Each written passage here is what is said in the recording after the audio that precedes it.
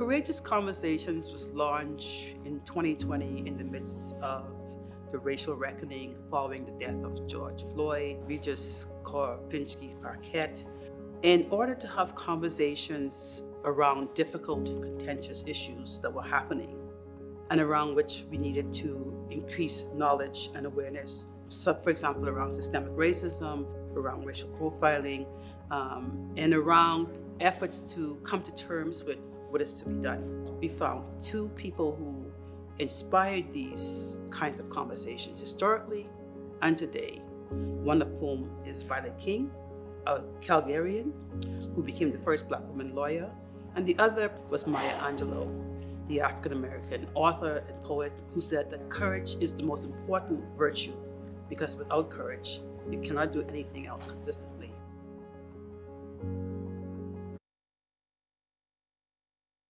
What inspires me is having the conversations with these leading thinkers from across campus, the country, and around the world who have been thinking deeply about these issues, who have been engaged with social justice movements, with university communities, with other intellectuals and activists, with an aim not just for understanding, but also for thinking about how that understanding can be mobilized in order to affect sustainable change.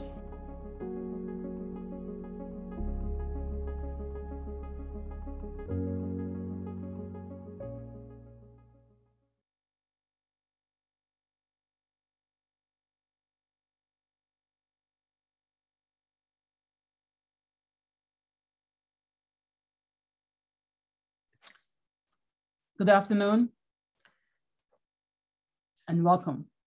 My name is Dr. Melinda Smith, and I'm the Vice Provost and Associate Vice President, Research, Equity, Diversity, and Inclusion at the University of Calgary in Calgary, Alberta, Canada.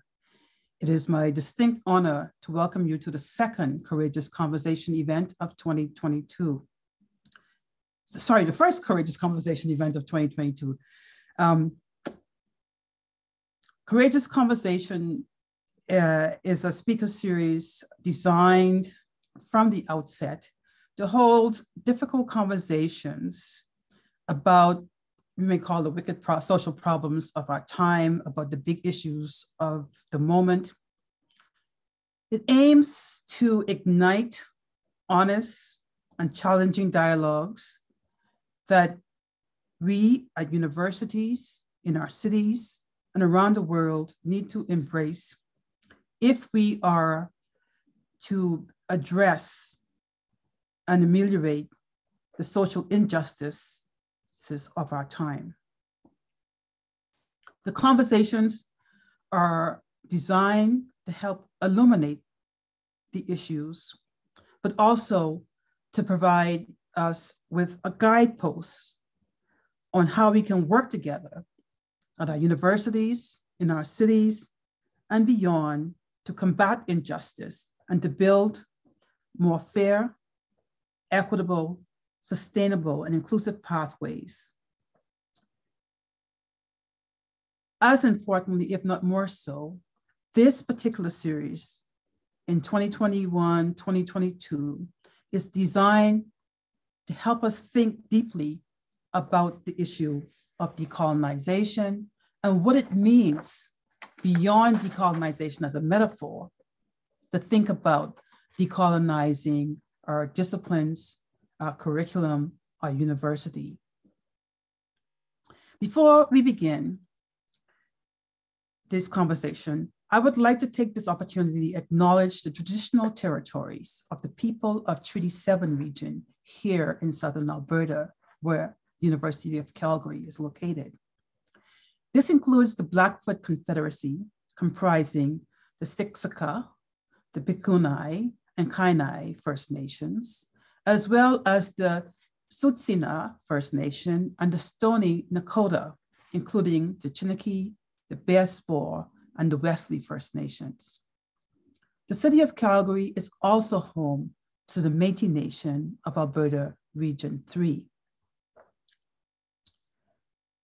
Today, we will be talking about Decolonizing Disciplines and Structures of Inequality. And our two speakers, our two leading intellectuals from Canada and the United Kingdom, Dr. Gurminder Bhambra of the University of Sussex in the United Kingdom, and Dr. Yolande Bouka of Queen's University in Kingston, Ontario. Normally we have a series elder who is Elder Colleen Sitting Eagle, who was not able to join us at the outset, but hopefully would be able to join us later on in the series. But she has been the series elder from the outset. So before we launch into discussion then, let me introduce our first speaker. Our first speaker is Dr. Yolande Bouka, and you can see who is an assistant professor at Queen's University in Kingston, Ontario. She is an interdisciplinary scholar and practitioner whose research and teaching focus on gender, violence, decoloniality, race and international relations, and African affairs. The key questions driving her multidisciplinary research agenda are how vulnerable groups understand and navigate structural and political violence, and how these experiences influence the post-conflict social and political landscape. I will now turn the virtual floor over to Dr. Yolande Bouka. Good morning, good evening, good afternoon, everyone, wherever you're located. I'd like to begin with an acknowledgement that I am actually currently situated in Toronto on the traditional unceded territory of the Algonquin and Anishinaabe people. And I am raising my family here as someone who came as a child to Canada and left to another settler colonial state, the United States, for my education, and then decided to come back a few years later. So there is a lot to think about for me routinely as I live in this space and work in this space and raise children and Black children in this space. So I would like to first and foremost thank Dr. Melinda Smith for the kind and generous invitation to participate in this Generative Courageous Conversation speaker series. I'm delighted to be able to share this platform with somebody I admire, Dr. Bhambra, who's an intellectual giant in the space of decolonization and decolonizing the university. Some of the thoughts and ideas that I'm going to share today are part of an ongoing conversation that I've had with a former graduate student of mine, Kiana Gallucci.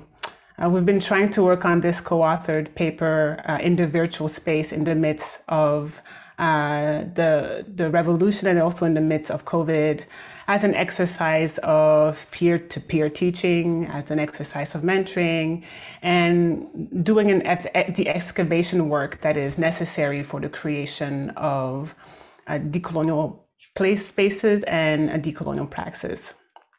The topic of my remarks today takes on some of the broader debates of decolonizing the academy and tries to see how they fit and how they evolved when it comes to the field of African studies. Like many other area studies, African studies has often been defined and constituted across broad interdisciplinary practices, and it looks at the social and cultural, political and economic development on the continent of Africa, which is the location of many, many different countries and different people. It's been documented, however, that area studies like African studies are kind of emerge as part of some of the post-war international relations and foreign policy imperatives of Western countries, notably the United States. And this particular trajectory has influenced the ways in which we understand African studies today. And of course, there were many waves of resistance and efforts in reshaping African study to what it is currently. But the story of origin of the discipline in the university, particularly in the West, is very firmly grounded in this history. I situate myself as an African woman of Togolese origin. I was born in Europe, but I was raised in Canada and educated in the United States. I continue to have a strong personal and intellectual and professional ties to East, Southern, and Western Africa, but I am also formed in many ways by the intellectual tradition in the Western Academy. I was trained in political studies and international relations in institutions that range from very conservative to neorealist and to neoliberal. And after my PhD, I thought that academia was not a place for me, so I moved out and started doing the work of conflict analysis and prevention in East and Central Africa. It's really not until I started working in the security sector with fellow African researchers, academics, and activists that I started discovering and properly engaging with critical scholarship. So for me, this is recent, and I'm quite excited about this scholarship because I feel like I'm a novice in a place where a lot of people have been talking about these issues for quite a long time. Today, part of my work has been mentioned, looks at political violence, gender, state-society relations, and decoloniality. And I'm particularly interested in understanding how people navigate and make choices when living through contexts of violence, whether physical violence or structural. So my intellectual point of departure for this conversation has been one of unlearning since I've returned to academia. I think, I try to think about how I do my research and how to walk with my students on this path to unsettle my discipline. As such, my objective today is to take you on this walk on how Kiana and myself have exchanged on decolonizing African studies. For one, I think we have to acknowledge that despite what we call the resurgence of the calls and proliferation of new strategies to the center Eurocentric approaches to the discipline, many of these decolonial initiatives still originate from the university, whose main function has been to perpetuate hierarchies between producers and subjects of knowledge. Globally, the modern university as a site of knowledge production and validation finds its roots in the establishment of colonial universities around the world. As such, most institutions of higher education were modeled after this colonial pattern.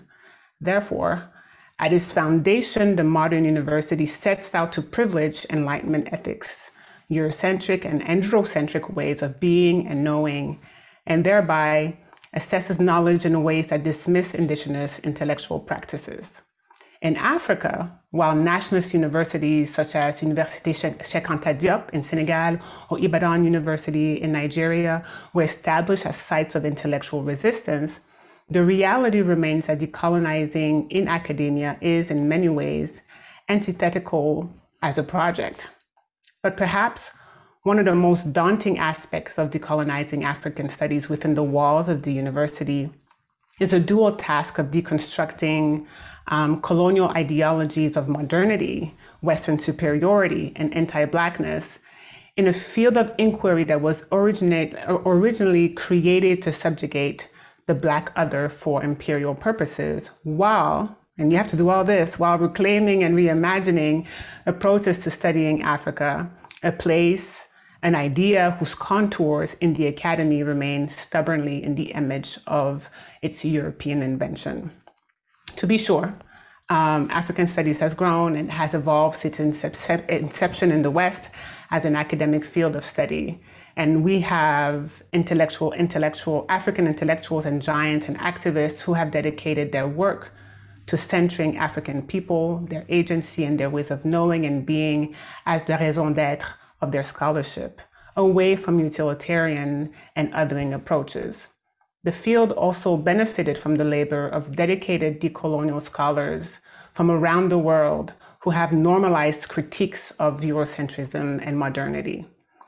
The decolonial project is not uniquely indigenous, African, or Asian. But in each place, the process and many of the claims are quite different. Over the decades, this has resulted in the emergence of alternative sites of knowledge exchanges and validation, rejecting North American and European intellectual gatekeeping. Some African universities that had not already done so at independence started shifting their pedagogical focus on African-based scholarship. Some students have mobilized and continue to do so for those changes to be implemented. In recent years, you can think about Rhodes Must Fall in South Africa as an example. Black and African professionals and academics created their own professional associations in arts, sciences, and humanities.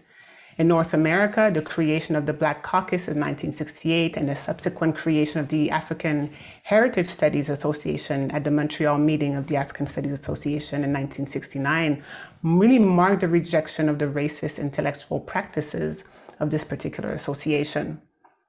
Black and African development emancipatory platforms and entire research enterprises beyond the Western gaze have been developed.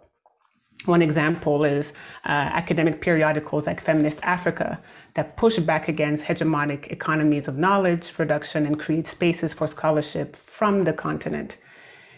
It has in turn made it possible for scholarship by African scholars to be more visible.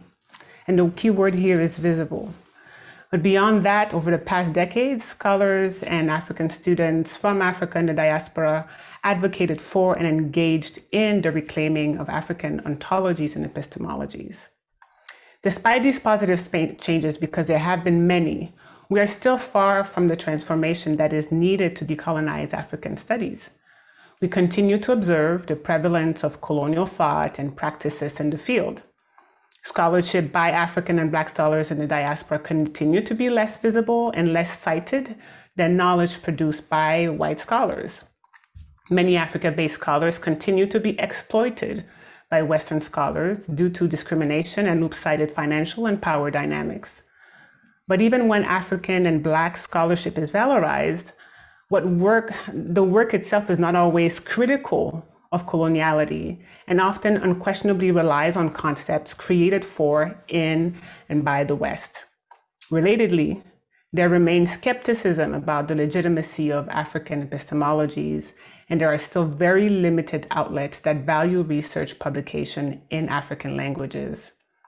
But perhaps, and for me, most disconcerting, is the ways in which a resurgence of the decolonial movement and its discourses have been co-opted and commodified by the neoliberal academy.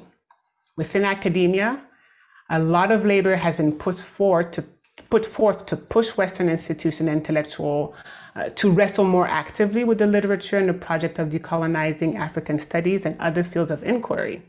But this wrestling has manifested itself to the proliferation of conferences and panels and blog posts and articles beyond the topic of African studies, of course. However, the popularization of decolonization as a concept has not been matched with equal consideration of its emancipatory objectives, which has allowed some scholars to misuse and sadly to instrumentalize the colonial narratives while maintaining the status quo and even elevating their own status.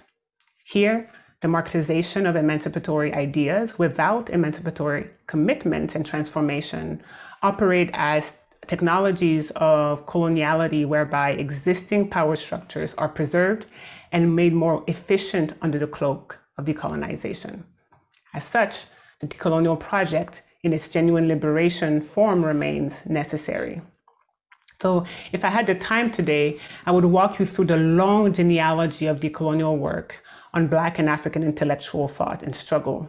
And I will share a few here below, and I'll also share a little bit later why I talk about Black and African.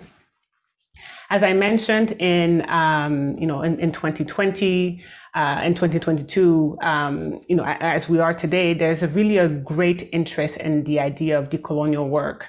And there's a lot of people who we should be reading and familiarizing ourselves with. But some of these scholars often kind of try to replicate the violence of discovery through how they disseminate their reflections on ideas that, without acknowledging the intellectual labor of those who have come before us. As a Black person living in the diaspora, I've been thinking a lot about how African and Black scholars have undertaken, research and thinking about, what we know and how we research and teach on Africa. So let's kind of walk through, like in 30 seconds, over the past 100 years, you've had intellectual centers, you've had, movement of intellectual resistance. Some of them can include the Negritude movement, that was kind of buttressed from Aimé Césaire and Suzanne Césaire. Former President Senghor of Senegal was also a part of this Negritude movement. The Pan-Africanist movement with Amy Jack Garvey, W.B. Du Bois, and former President Nkrumah were part of this intellectual movement and political movement in many ways. Black consciousness with Steve Biko and Frantz Fanon, and Frantz Fanon can kind of move along different types of intellectual streams. And you have also scholars of decolonial and anti-colonial work, such as Ndlovu Gacheni, who's a professor whose work, people who do work in African studies and decolonizing the African studies as a field really rely on. Cabral, who was a freedom fighter, but also an intellectual, talked about resistance in all its forms in a book. And of course, Oyeronke Oyewumi, as a feminist giant, an intellectual that thinks not only about gender, but also about power. And there are many more. And there are many publications that talk to us about how to bring about epistemic freedom in Africa, notably Dr. Ndlovu Gacheni. So we have to think about these thinkers, and we need to think about these intellectuals and listen and read to what they say on our way to decolonizing our own practices. There were wars of liberation that were fought in Southern Africa. There were rebellions of land reclamations and insurgencies, labor movements articulating the violence of colonialism and racism. And many of these events have been documented and intellectualized in current research. Now, some people less familiar with African studies and its debates may wonder why I engage with scholars of the diaspora and not just exclusively African scholars. I've already situated myself in my intellectual trajectory a number of times in these presentations, but I didn't do this to trivialize the exercise of positionality. Instead, it comes back to how I learn about and read through and continue to write and teach about decolonization. This intellectual trajectory lends itself to having a clear understanding of anti-Blackness as something that is pervasive in African studies as well. Yes, today you have many Black and African scholars who have been able to throw their elbows and make some space for themselves in a discipline that was initially not created for their own use. But the dominant logics that inform which research is considered relevant, who gets a job, who will get published, and who will get the funding to do research remains anchored in many ways in Enlightenment thinking of who is of the mind and who is of the body. Here I'm thinking about Descartes, je pense, donc je suis, I think, therefore I am.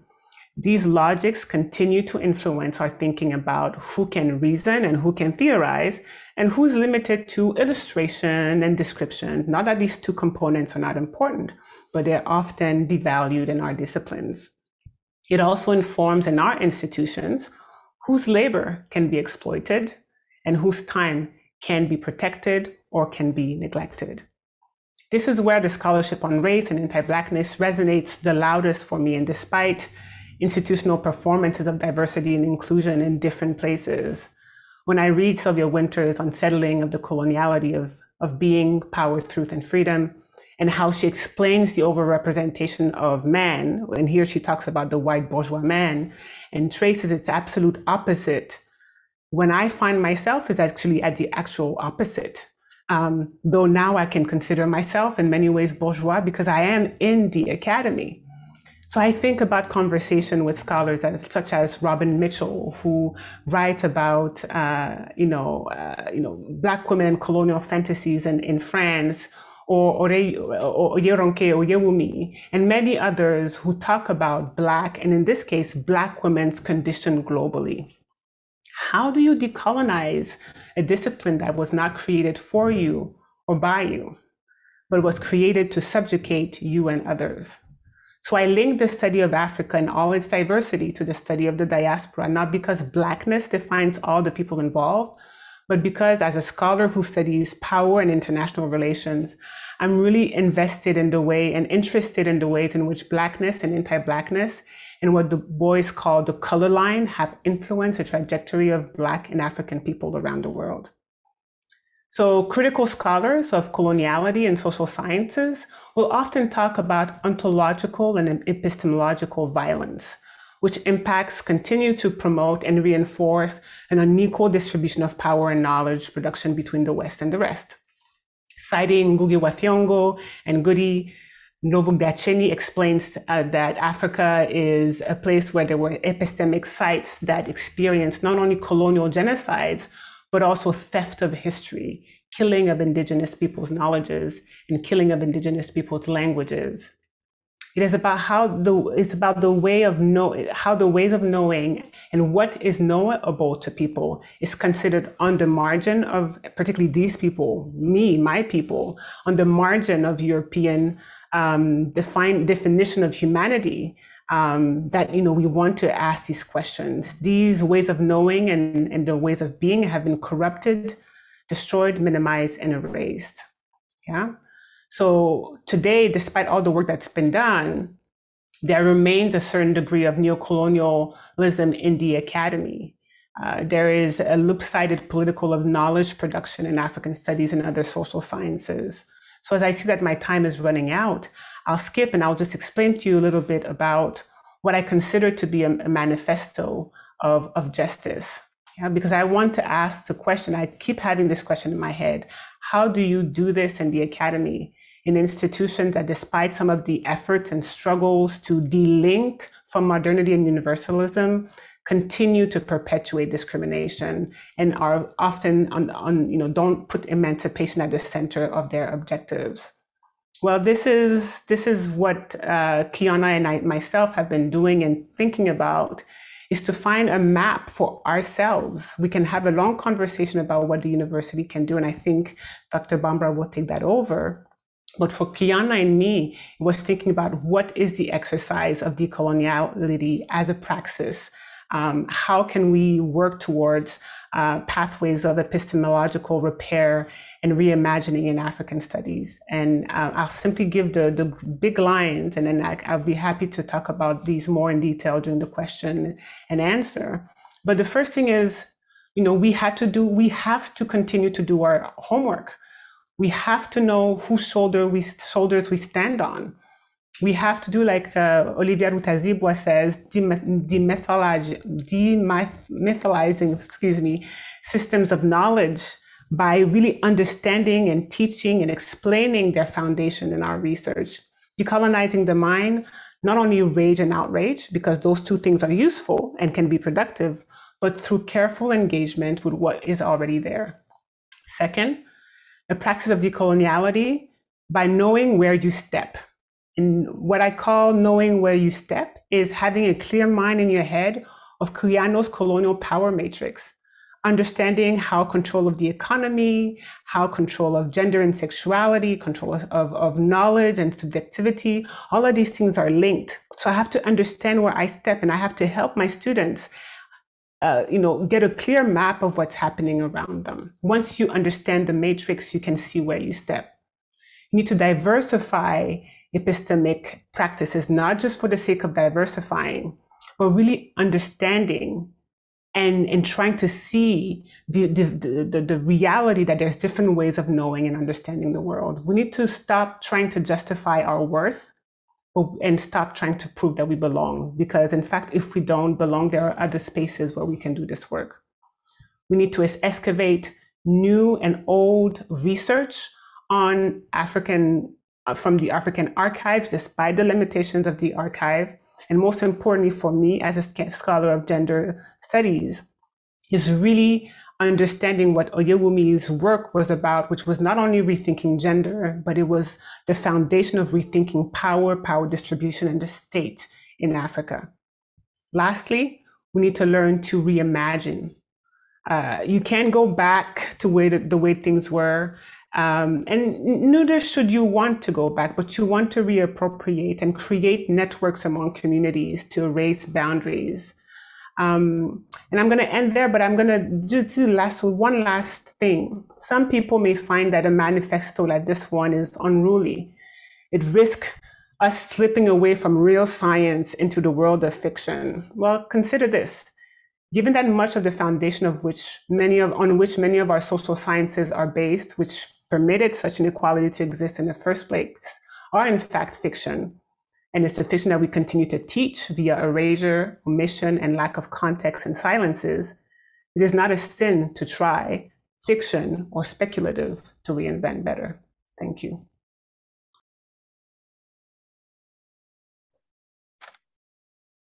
Thank you very much, Dr. Yolande Bouka, for those powerful insights in a manifesto of decolonial justice and African studies. I am sure many people were fully engaged and probably like me taking copious notes, but also grateful for the fact that the video of this will be available for them to revisit and rethink and be re-energized by those insights, which I should stress are supported by the Fulbright Scholars Program, the American Association of University Women, and the Social Science and Humanities Research Council, not surprisingly, given the tremendous contributions they make to knowledge and new knowledges and decolonial knowledges and epistemic justice. So our second speaker today, and I am delighted to be able to introduce, is Dr. Gurminder K. Bhambra, who's a sociologist and is a professor of postcolonial and decolonial studies at the University of Sussex in the United Kingdom. Dr. Bhambra is a fellow of the British Academy and a president of the British Sociological Association. She's authored numerous publications, including Colonialism and Modern Social Theory, the award-winning Rethinking Modernity, Postcolonialism and Social Imagination, and as well as, I think, co-editor of Decolonizing the University, 2018, Global Social Theory. She's the editor of Discover Society and directs the Connected Sociologies Curriculum Project. As you will also see, she is the recent recipient of the Leverhulme Trust Major Research Fellowship on Varieties of Colonialism. Without further ado, please welcome to the virtual stage, Dr. Gurminder K. Bhambra. We are honored to have you with us. Hello, thank you so much. So I'd like to start by thanking Melinda Smith for the invitation to participate in this conversation. And I very much look forward to the discussion with her and Yolande and all of you that follows our talks. I appreciate you welcoming me to this space, and I acknowledge the settler colonial context which we share, albeit virtually for me at the moment, given that I'm coming to you from Brighton in the UK at the moment. Now, Dr. Bouka has very nicely set out the political economy and the colonial context of the emergence of modern universities and their associated practices. And so what I'd like to do, which hopefully complements the analysis that she has put forward, is to set out some of the epistemological issues that are at stake here, and to think about how we might start the process of resolving some of the problems that she has so pertinently highlighted.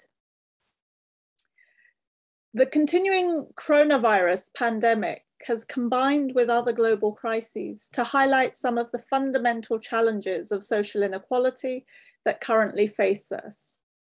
These inequalities are not specific to countries or to particular situations, but they transcend borders and limits. They're both global in their current configuration, and I would suggest also within their historical constitution. And so similarly, any solutions to the challenges represented will also have to be global.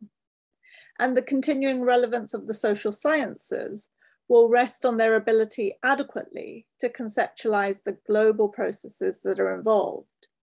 And so what I want to do within the time that I have is to think about the way in which the idea of the global is formulated within the social sciences.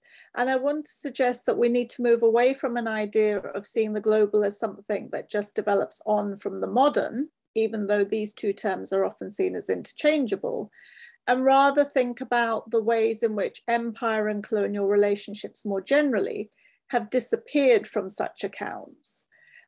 What I want to do is make the argument for why we need to have a proper accounting of the political relations of extraction that bound colonies to metropoles, and to think about the ways in which these have defined colonial global economies, and how that continues to service national projects in the West. And I'll say more about what I mean in relation to this shortly. I think the key thing that I want to stress at this point is that it's only by acknowledging the significance of the colonial global that it's possible to understand and address the necessarily post-colonial present that is the context for issues of inequality in the present. And so we need to recognize the historical role of colonialism, slavery, and indenture in the making of the modern world. And through that recognition, what that enables us to do is to examine how these world historical processes have constructed our conceptions of the global in terms of the racialized hierarchies that are embedded both in institutions in many of the ways that Dr. Bouka outlined, and also in the development of social scientific concepts and categories. So the lens of coloniality enables us to think about the significance of a specific kind of hierarchical ordering that has, I would suggest, for the most part, been implicit to our disciplines and remains largely unacknowledged. And so what I'd like to do within this talk is to think about, so if I've said that these things have been implicit, what would it mean to think about them explicitly? So what I will do first is talk about the limitations of taking the nation as the standard unit of analysis. And I'll argue for the need to consider our colonial past as the basis for thinking about contemporary configurations of the global. I'll follow this with an address of these implications in the present for how we understand questions of citizenship and belonging. And I'll conclude by arguing for a reparatory social science based on a broader understanding of the colonial histories that have shaped our shared global present and its challenges. So just to start with the nation state, I mean, within the social sciences, the nation state is the primary unit of analysis. It's understood to organize the formal international division of the world, as well as social relations domestically. When we come to think about questions of global inequality, scholars and sort of famous scholars such as Branko Milanovic, Thomas Piketty, they always tend to organize their analyses in terms of inequality within nations. And they often see global inequality as simply being the sum of all national inequalities. And yet the political entities that they talk about were very rarely nations over the longue durée. Rather, they were imperial formations that were created by a colonizing state and colonial territories. Imperial formations constituted by a colonial state and colonial territories and populations that were asymmetrically incorporated. So this asymmetry of colonialism involved the extraction of wealth, and within wealth, I think of labor, resources, and taxation. So the extraction of wealth from the colonies, which was appropriated by the colonizing state and used to its benefit. And so as a consequence, it really makes very little sense to compare the economies of Britain and India, for example, over the past 2 centuries, which both Milanovic and Piketty do, when for 200 years prior to 1947, the wealth of India was largely siphoned off to the benefit of the British economy and social institutions more generally, and to the detriment of the Indian population. Now, what was true of Britain was also true of other European colonial powers, as scholars such as Eduardo Galeano, Walter Rodney, Samir Amin, amongst many others have set out. So the key issue here is the extent to which the failure to acknowledge the colonial relations from which nations subsequently emerged distorts analyses of global inequalities. Now, neither Milanovic nor Piketty is unaware of Europe's long history of colonization. It's just that for them, colonial processes are not regarded as significant to the shaping of global inequalities. This is in part because, in the same way as many other social scientists, what they do is that they posit a novel post-colonial state, which is often perceived as fragile and at risk of failing, and they contrast that to the modern European nation state, but without ever addressing the processes of colonization that were themselves part of state formation for both colony and colonizer. If colonization was taken seriously, then the modern nation state would only be seen to emerge in the period of decolonization, as previous states would more appropriately be understood as imperial or colonial states.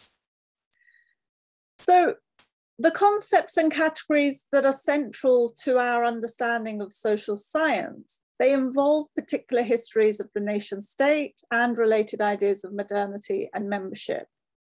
And if those histories don't adequately account for our wider shared past, then the concepts and categories we use will reproduce the very inequalities that we otherwise seek to resolve. The way in which we understand what the state is and how the state is defined, particularly in terms of its contemporary boundaries, but also its historical constitution, these things matter to the shaping of politics in the present, including the shaping of global politics. Among other things, what it does is it defines who belongs, and perhaps more importantly, who has the right to belong. At the same time, it also defines who has the right to move, and the right to move with rights. And this is an increasingly important political question that confronts us in a variety of locations globally. The analytical distinction that is made within the social sciences between nation and empire stops us being able to understand the past in connected terms.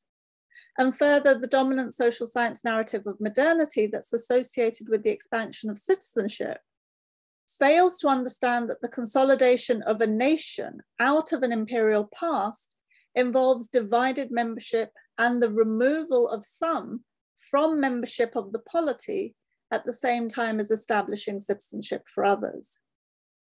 So what I'd like to do in this next section is to talk about understanding of citizenship, how they've come about, and the associated rights of membership within political communities. Now, in many discussions of modern citizenship, citizenship has been framed in terms of political inclusion within or exclusion from nation states. And these discussions very rarely acknowledge the significance of colonial relations, although I would point you to the work of Radhika Mongia, who does think about citizenship in the context of the broader empire. I want to go to France, however, and think about the ways in which France comes to be presented as the originary modern nation state. The French Revolution is seen to be central to the establishment of France as modern. And here, conceptions of nationhood and citizenship are seen to emerge and develop around ideas of political unity, and they bear the mark of their origin within the 1789 revolution.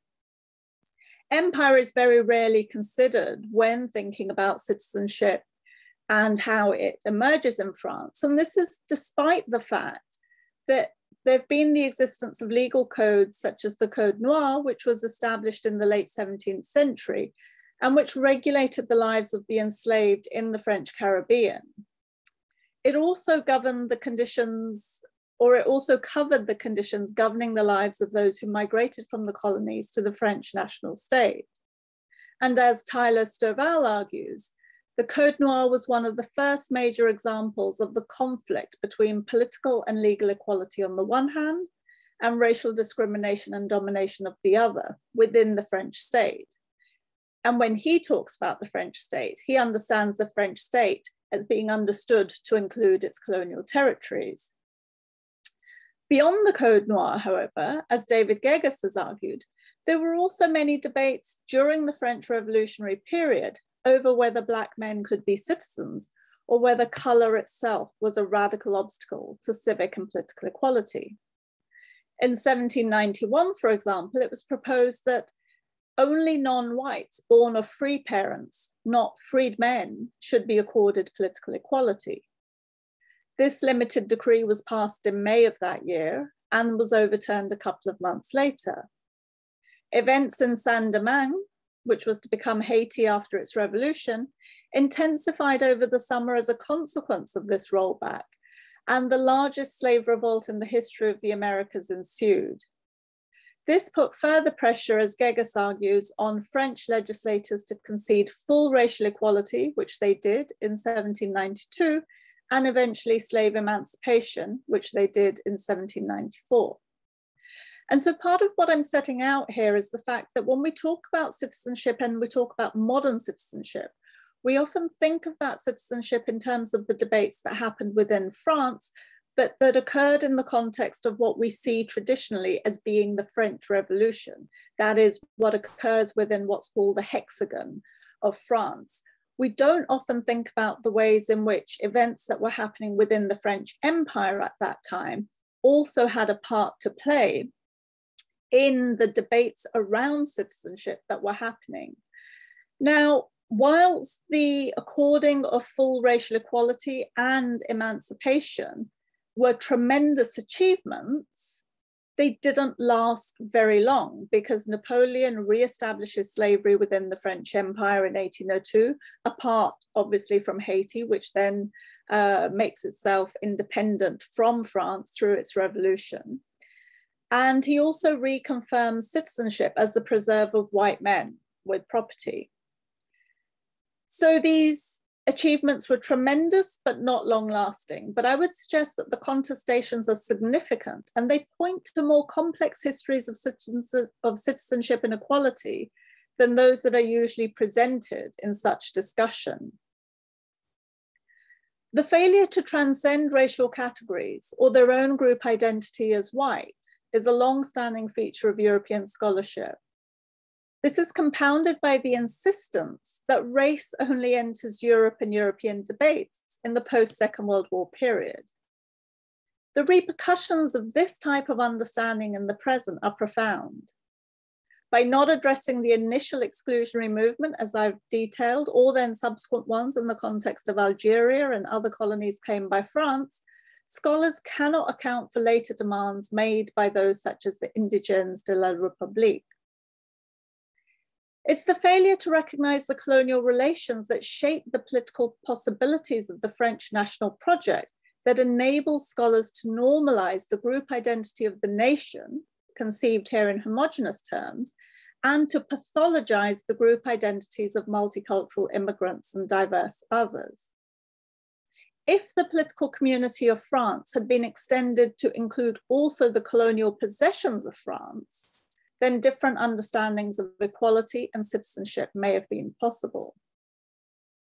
Now, I just want to state here that this isn't a situation specific to France. It's the common condition of many European nations and the European project more broadly.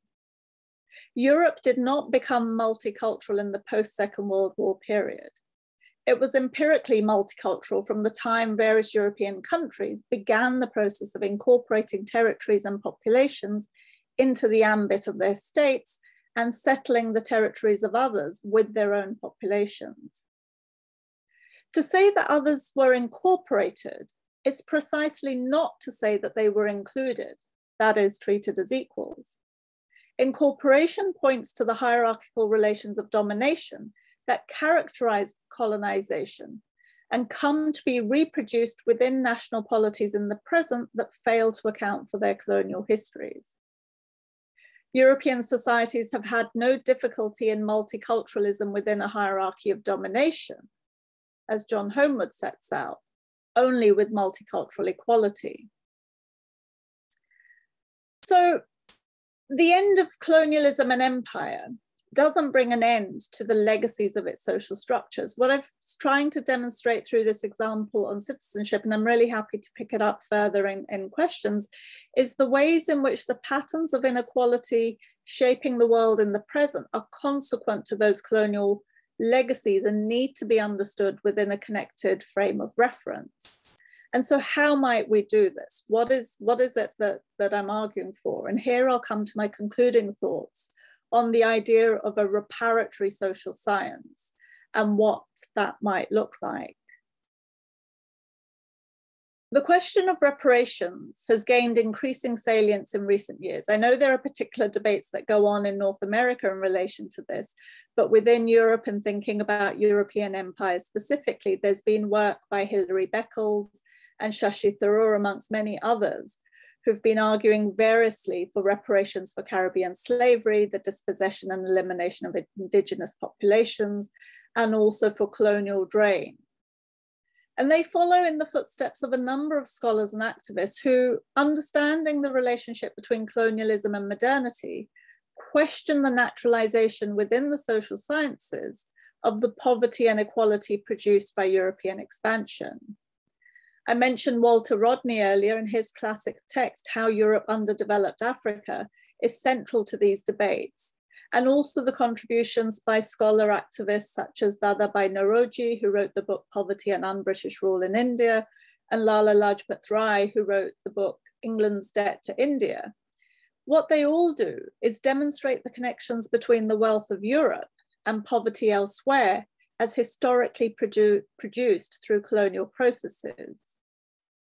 And it's these connections which have precisely been elided, disappeared within standard social scientific accounts, which rather focus primarily on the nation and the difference between nations. But if we accept that the global interconnections that brought the world into being as a global entity were colonial, then we need to understand modernity or the modern world itself as a product of those colonial processes. In that sense, there would be less an issue of completing modernity, as Habermas might argue, and more an issue of decolonizing modernity, as Nelson Maldonado Torres would argue.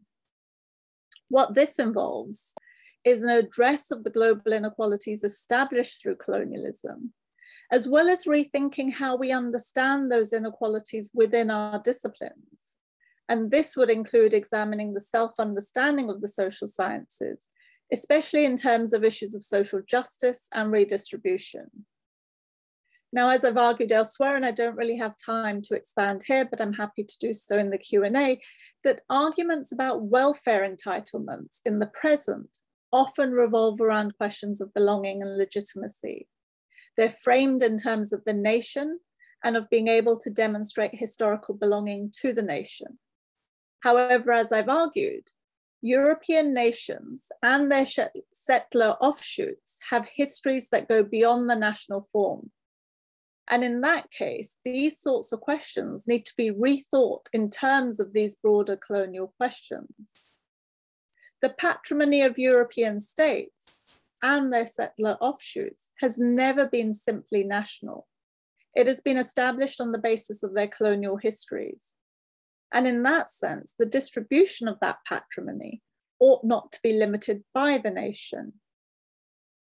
Rethinking the nation enables us to rethink citizenship, which in turn enables us to rethink how we might address the global crises that face us.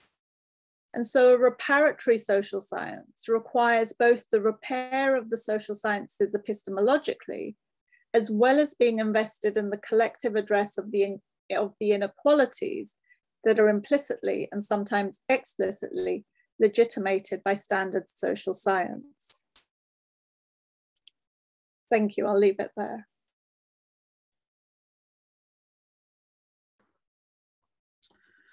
Thank you very much, Dr. Bhambra, for that discussion, the insightful discussion on that calls for reparatory social sciences as a political scientist. I mean, both of us actually, Yolande and I, and you're a sociologist, I think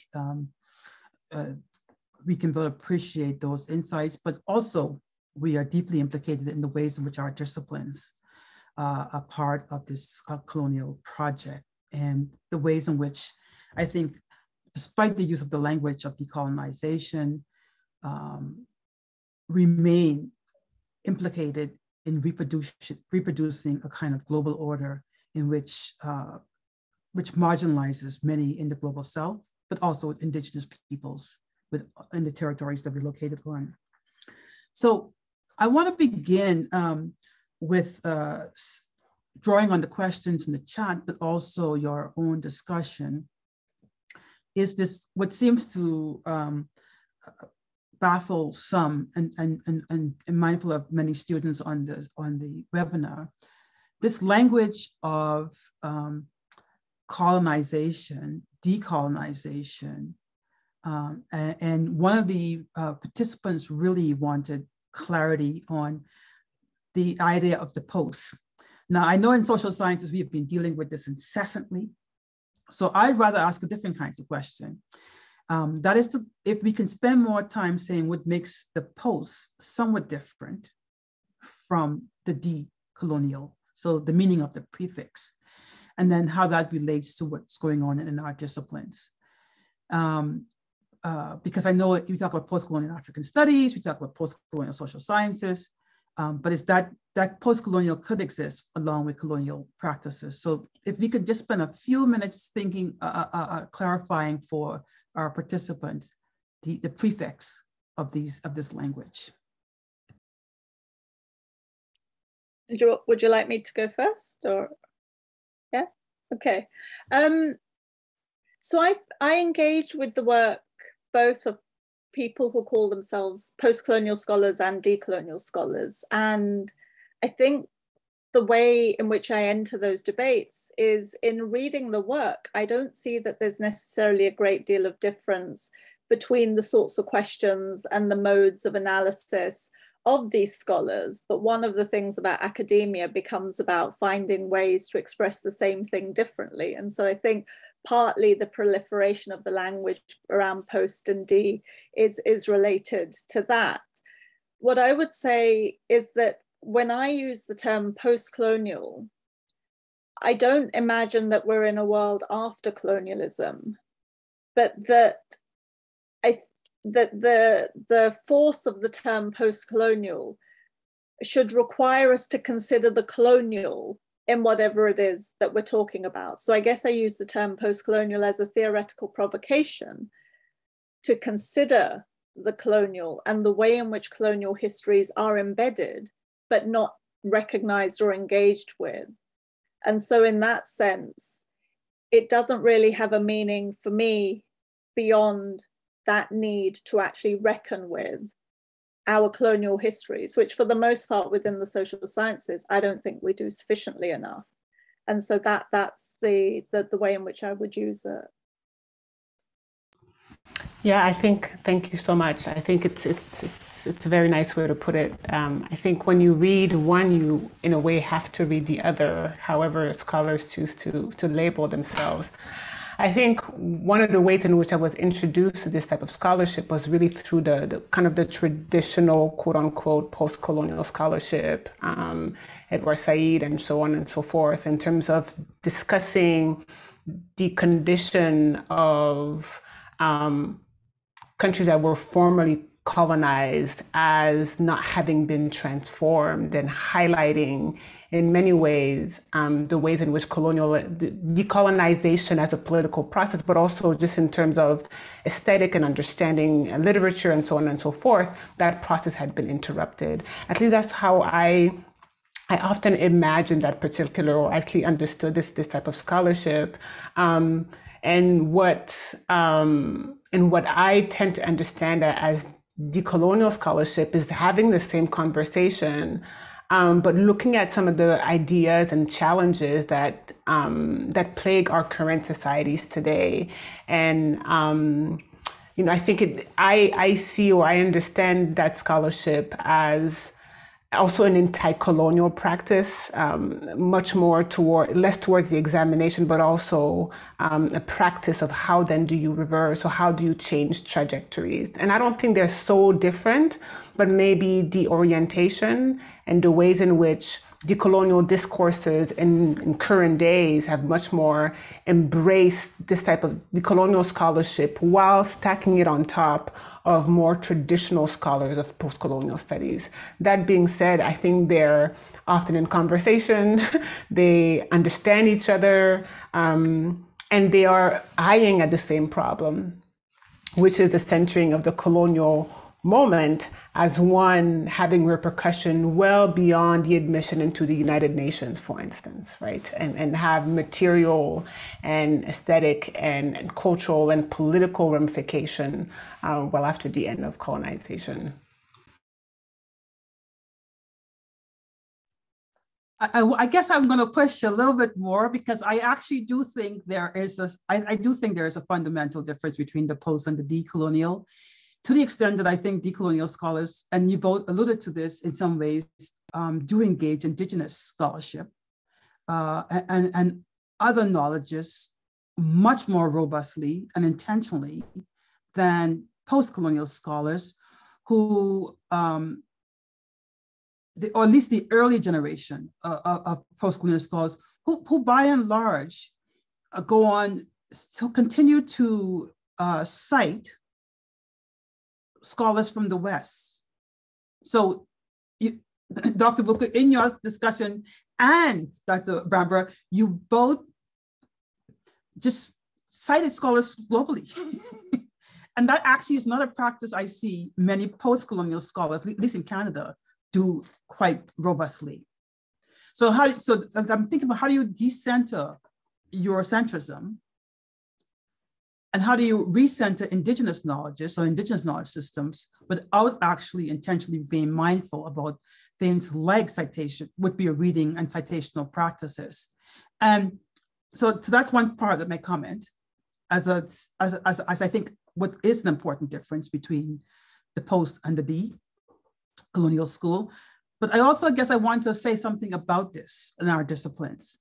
Can we actually transform or decolonize or repair social sciences or African studies without being more attentive to, if not, you said you used the word of the archives, Yolande, but I think, what about the bibliography or the syllabus, which continues to recenter probably scholars from 7 countries in Europe?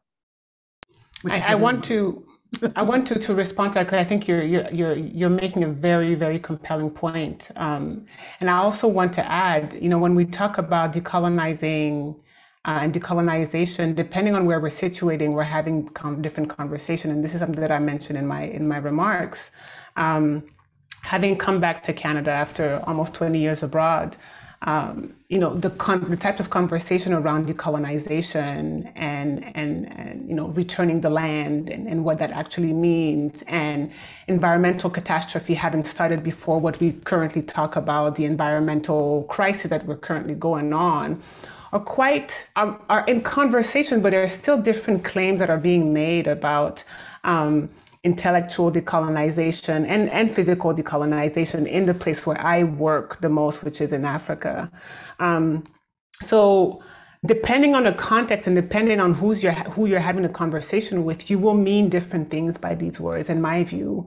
But the sites of decolonization and the site of intellectually thinking about that process in the university, while there are definitely points where they connect, are also quite different. And I also think that, this is one of the challenges I ask as well. Is it possible to decolonize in the academy? And this is the conversation that many scholars are having. Some are much more cynical about the possibility of decolonizing within an institution that is creating to discipline and to put in categories, whether it's in terms of where we're affiliated. I'm affiliated with political studies. I do a little bit of gender, but I'm not currently in gender studies. These disciplinary boundaries discipline us. The way we have to write and publish discipline us in a particular way. there's pushback, but for terms of, you know, promotion and for issues of getting your tenure and permanence and being able to teach what you want to teach, there, depending on where you're situated in the university, there are conditions to be met that are in their very essence in many ways colonial. So this is one of the challenges, you know, as you're asking these questions about in a university to two professors, and with you included and other people in the audience, we talk decolonizing in the colonizing space. So when you're referring to the syllabus, you know, luckily for me, the department where I am is allowing me to at least introduce students to the type of scholarship they usually don't engage with on a regular basis. But when I remember teaching about something very basic, the fact that, you know, Canada had slavery, and Canada, in Quebec, there was a lynching in Montreal. Right? This was the lynching of Angélique was a simple fact at the graduate level.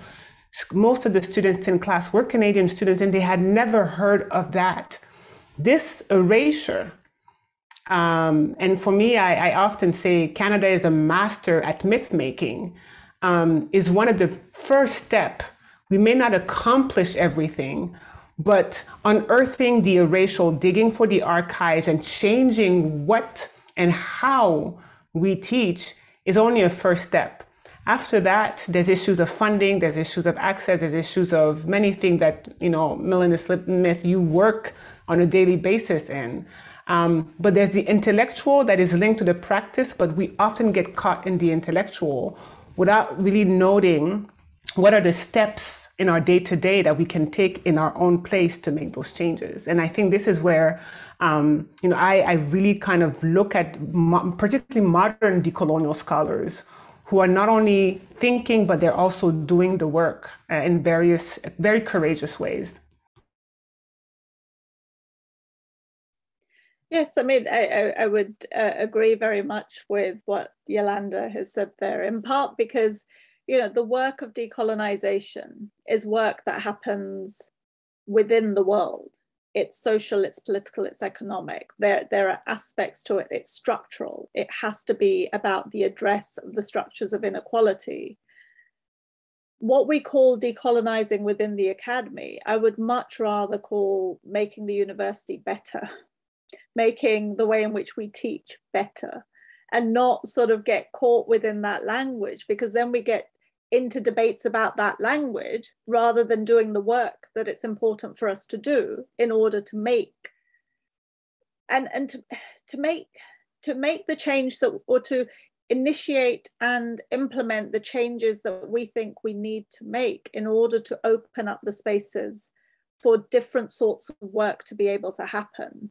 So in that sense, you know, we're caught in this bind that for me, the work that I do, I see as contributing, hopefully, to this larger project, but it's work that I do in a very specific space, and it's a space of thinking about the ways in which the disciplines have emerged, thinking about the ways in which they shape what it's possible for us to know and how it's possible for us to know, and thinking about what work needs to be done in a sense within those disciplines to break them down and then to rebuild them so that they're more adequate for the purposes that we wish to use them for. So I don't think that there's anything to recover from somewhere else. I don't think there's anything new that will do this. For me, the issue is how do we deconstruct what we regard to be problematic and then reconstruct it so it's more adequate to the sorts of things that we wish to do. And that sometimes gets called decolonizing, but I don't see it in those terms, you know, but I don't see it as separate from that work. But these are all different bits, and none of this is going to happen through any one of us. It's only going to happen in collaboration, in conversation together, and with people on the streets. It's not going to happen in our seminar rooms.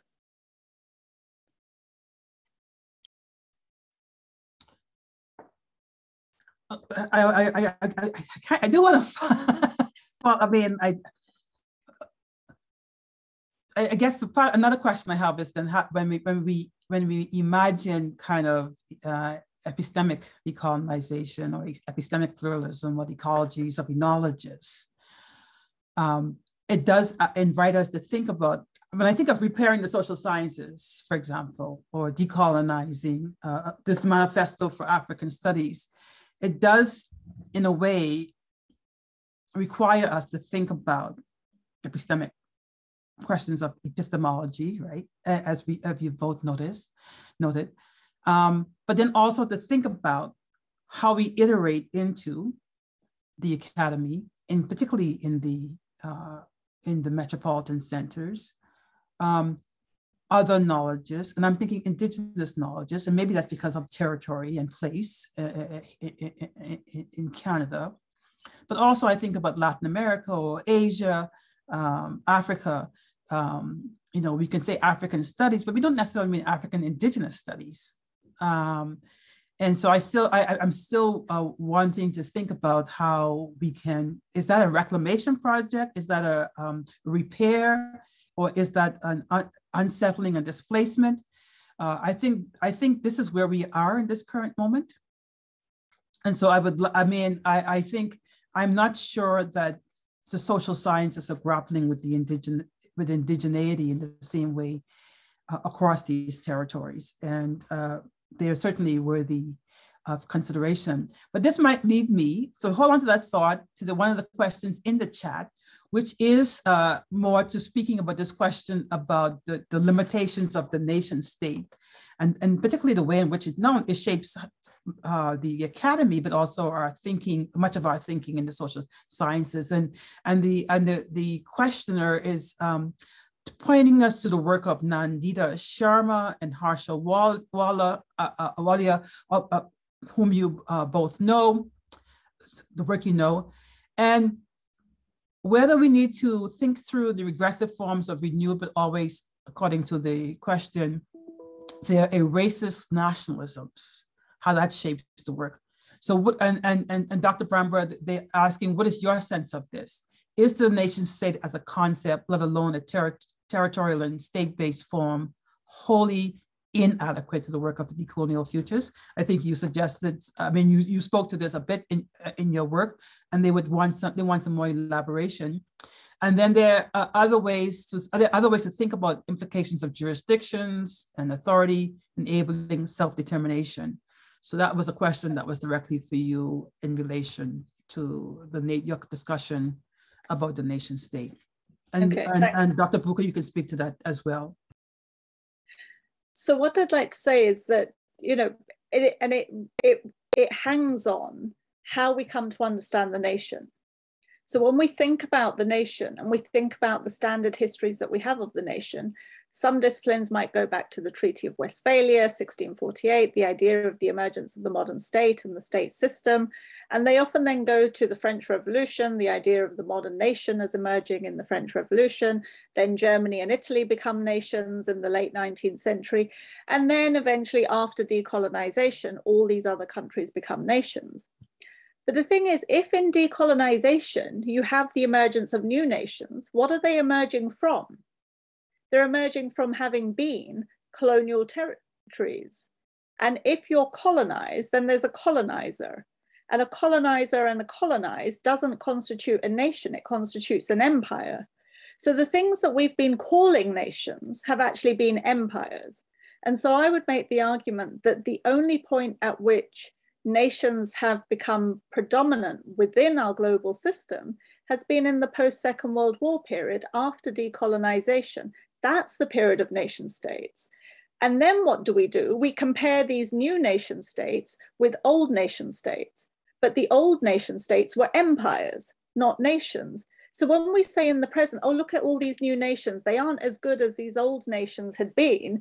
They're not as successful, they're not as wealthy, they're not as developed. Well, the old nations developed on the basis of imperial extraction. They colonized other populations, annihilated them, took their land, took their resources, taxed them, appropriated all their wealth in order to develop their nation through that process.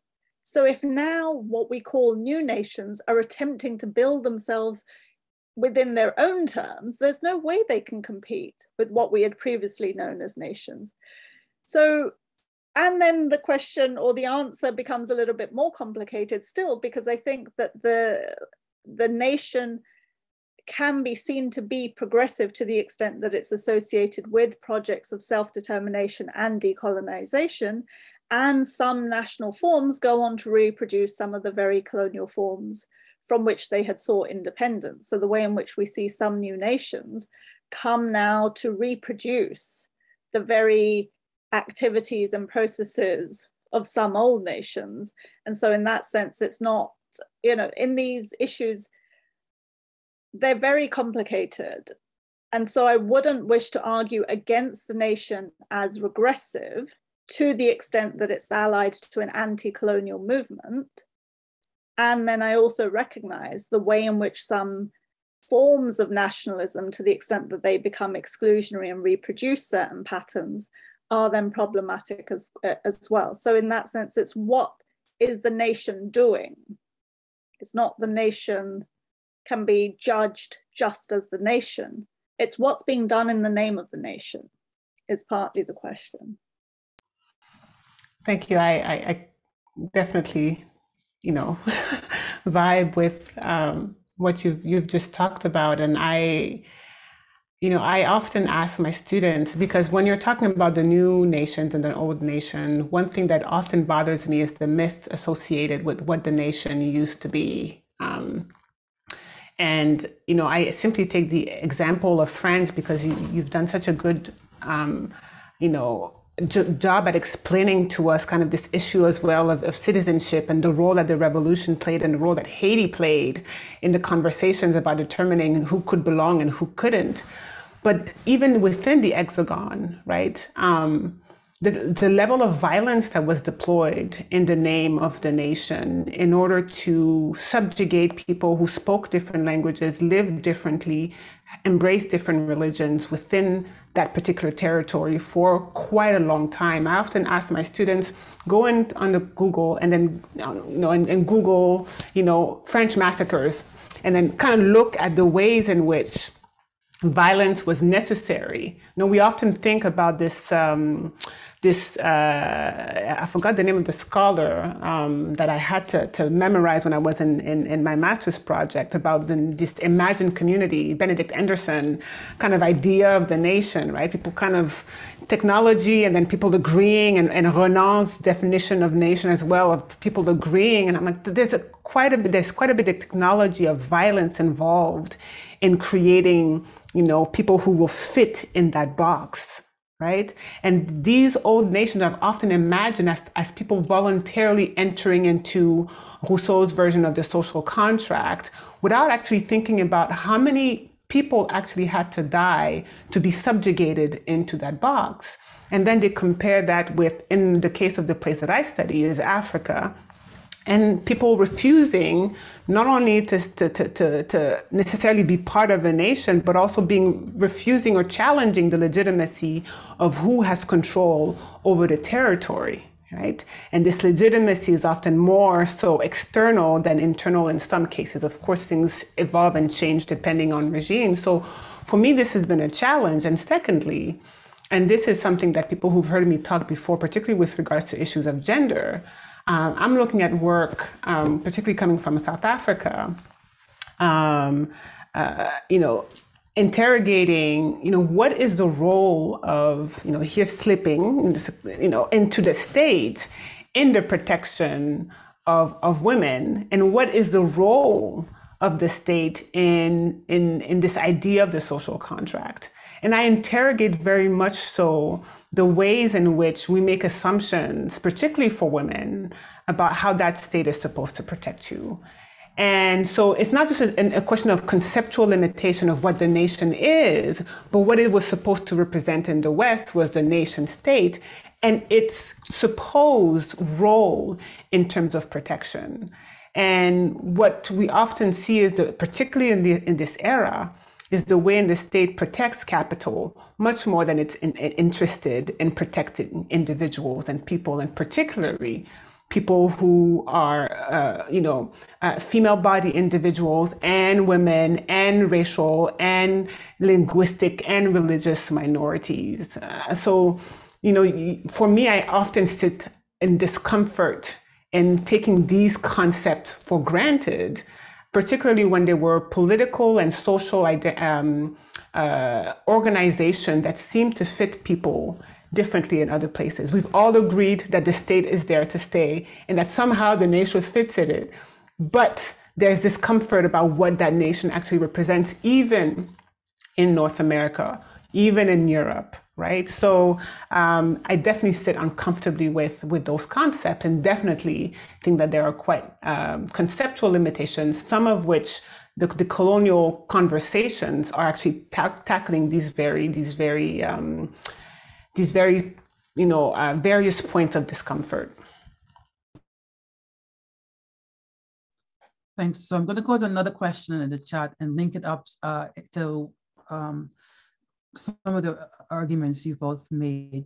And that is this idea that when you start talking about epistemology and ontology, and both of you did try to connect it to political economy and structures, but the relationship, some folks have a hard time connecting the dots.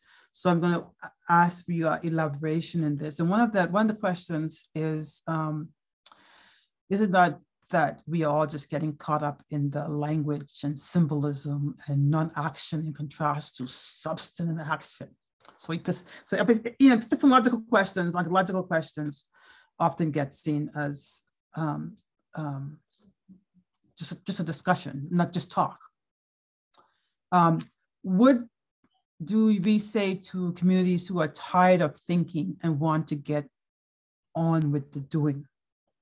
And so because much of the work that we are talking about in terms of decolonization does require rethinking thinking, does require thinking about unlearning things that we have learned.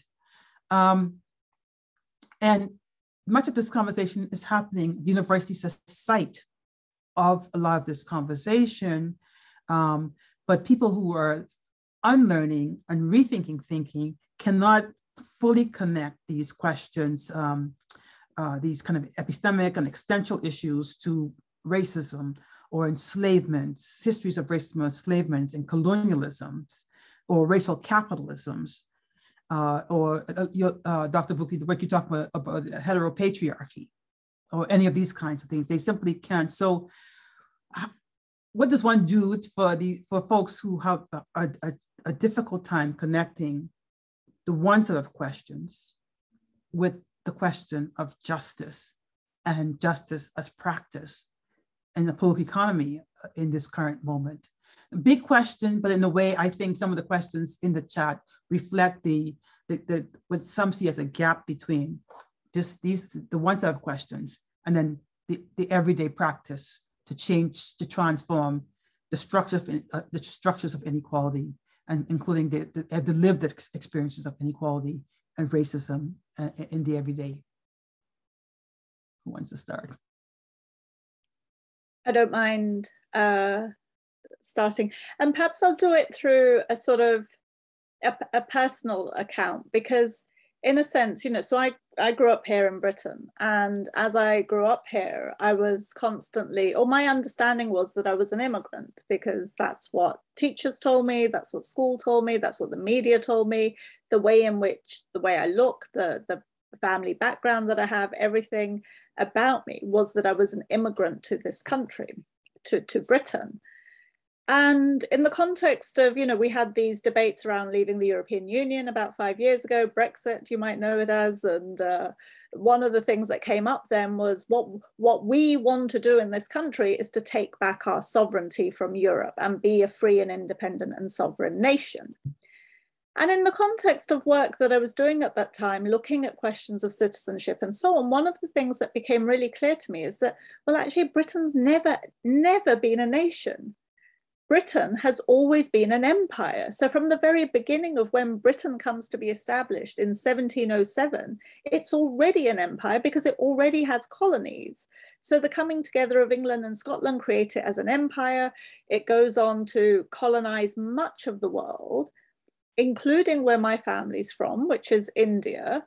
And my ancestors are British subjects. They're British subjects of empire. The first passport my grandfather ever gets is a British passport, because at that time he's in Kenya. Kenya is still a British colony. To travel from India to Kenya, the papers he gets to travel from, British India to British Kenya, the papers he gets are that he's a British subject. And then when he goes from Kenya to Britain, the papers he gets are that he's a British subject. And then he becomes a British citizen in 1948, when Britain establishes the British Nationality Act, which gives British citizen to everybody who's in Britain and its colonies. So there was no difference in citizenship between if you lived in Britain or you lived in the colonies. It was exactly the same shared common citizenship. So if for as long as there have been passports, my family has had a British passport, why now do I get called an immigrant in this country? Whereas to be an immigrant is to cross a political border, is to cross a line that demarcates one political territory from another political territory. The territories my family moved in were always the British Empire. They didn't move from one independent country to another independent country. They moved within colonial and imperial circuits. But the reason why most people would think of me as an immigrant is because they think of Britain as a nation, not as an empire. So to make that change, which is a change that some people might think, oh, well, it doesn't really make any difference. Well, it makes a difference to the possibility of politics in the present. It makes a difference to whether I get understood as a migrant or as a citizen, which is not to say that we should treat migrants badly, but it's to say that we should reconstruct our categories according to the histories that make them up, and then rethink what is possible politically in relation to those categories. So in that sense, I hope I've made a link between why it's important to rethink the standard assumptions that dominate our thinking and how that opens up the possibility of a different sort of politics in the present. For me, I always find these questions interesting because I think it goes back to one of the points I made about minding where you step. Understanding what is happening around you in order to engage in the right type of activities and emancipatory activities. Obviously, people have different, people do different work, right? But what I've seen a lot of intellectuals of my generations and previous generations who are engaged in this work is, a lot of labor is involved, not just in terms of intellectualizing these differences in categories, but teaching. I mean, this is the place where we operate, teaching. In our own community, there's an, I don't want to use the word imagine, but there's often a perception that people who think about these things only think about them and are not actually involved in movements and communities around them. And if you think about somebody like Rodney, for instance, who was an intellectual, but he was politically involved, he was involved in movements, and he paid dearly for that. So I think it's true that the ivory tower tends to protect and tends to make it difficult to disseminate knowledge in a way that is accessible to the public. But I see routinely in the past few years that I've been in academia, a deliberate effort to lower these barriers in spite of resistance to keep them up, to make the language legible, to make it sense, and to connect the relationship between the university and slavery and the university and the carceral system. Right? And I say this as somebody who works in Kingston, where you have multiple detention centers, and there's a relationship between militarism, the university, and the carceral system, whether or not we want to see it. Those relationships are about minding our steps, understanding where we are, where we're going, so that our engagement is productive. And in fact, many activists who are outside of academia have actually provided much more robust articulation of some of these structures that we consider non-academic work, but is in fact extremely theoretical. being able to have kind of this bird's eye view in order to have efficient type of mobilization and coming together and work and pushing forward or resisting together goes hand in hand. And whether we are here or elsewhere, there's always been a link. It's just that academia often tries to put barriers. And the work of what they call a scholar activist, which is really frowned upon in some circles, is really that of building the bridge between the material things and the thing that we think about and intellectualize, because they go together, absolutely. We have come to the end of our conversation today, not the end of this conversation, and I want to thank you. And I think that's a good place to close on, but also the ways in which you have both highlighted the importance of this kind of thinking and its connection to questions of freedom, questions of emancipation, questions of justice. That you cannot transform the everyday to make it more just or fair unless we think through some of these difficult issues that you've highlighted, and unless we actually think through how we lead to a repertory social science success, because I think social sciences, humanities are indispensable to these conversations, and how we think about the need to craft a manifesto for change. So I greatly appreciate the interventions you've made, and for those of you who are online, the resources shared in the chat some of them will be available on our website. So with that, I want to say thank you to both of our speakers, Dr. Bouka and Dr. Bhambra, for the great insights, and encourage participants on the webinar to, again, follow up with those links.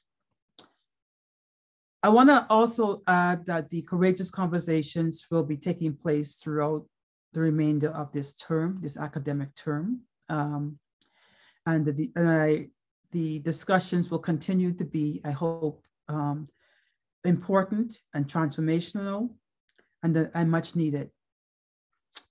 And I want to thank you all virtually for your willingness to be part of these discussions. It matters to us, and I think it matters to our world. And it's what we need, I think, to build momentum for change.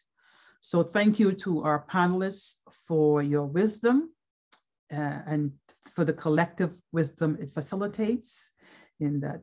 Thank you for your frank and open participation to those putting questions in the Q&A. Thank you to all of you who have been with us today. For more information on Courageous Conversations, please go to our website at ucalgary.ca/equity-diversity-inclusion. Please look for the link to the Courageous Conversation page for more information on these talks and for further information on our speakers. The webinar will be shared to all of those who registered, but it will also be housed on our website. Each speaker will have a full list of the readings and resources available on our site and event along with contact information. So again, we are greatly appreciative of your participation and willingness to have these conversations. And we want to thank Dr. Bhambra, who is in the middle of the night in the UK, for staying up and joining us.